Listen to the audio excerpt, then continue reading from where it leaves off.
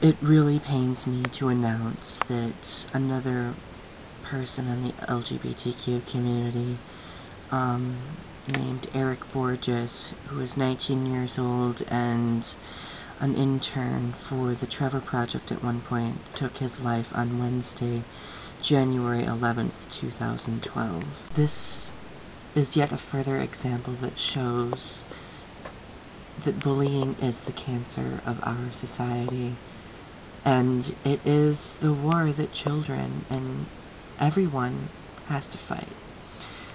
And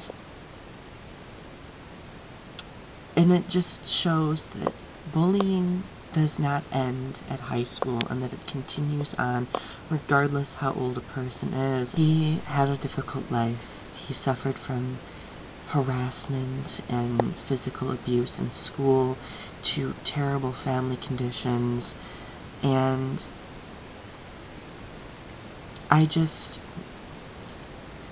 Eric, if you're out there somewhere listening to me right now, I want you to know that you did make a difference.